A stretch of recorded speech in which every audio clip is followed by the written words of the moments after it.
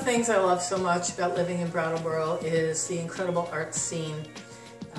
We have so much talent here, and events too, like we were just talking about the domino toppling and the Lego events, and we have a beautiful museum which has world-class exhibits to it, and we have murals all over town. It's amazing. The art is just pouring out of everyone here. It makes our place very beautiful. I'm Jai Treestar. I'm 12 years old, and I've been skateboarding for 11 years. I'm Hayden Avard.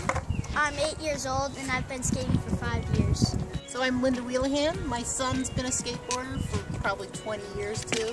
And I'm also an art educator and the educator at the museum, the Brattleboro Museum and Art Center. I do a lot of community art projects, and I'm excited about doing a mural mosaic with skaters in Brattleboro. So we're saying the skate park's going to be beautiful. It's going to be splashed with color, with mosaics. My broken skateboards, I'm taking them and sawing like all the chopped bad part off and making a bench. And I find it just beautiful to watch him. It's a beautiful artistic movements that he makes, and also to experience the joy when he lands a new trick. He immediately goes on to the next one.